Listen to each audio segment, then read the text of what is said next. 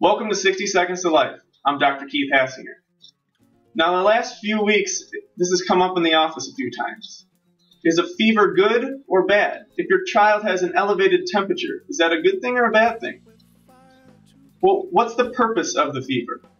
The fever is there to help your body eliminate a bacteria, a virus, or whatever it's trying to eliminate.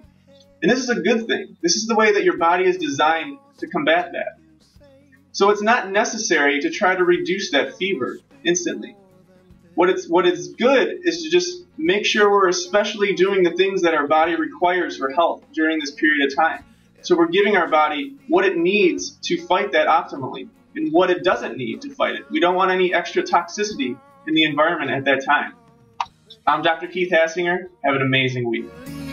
If we really want to change things, we gotta do much more.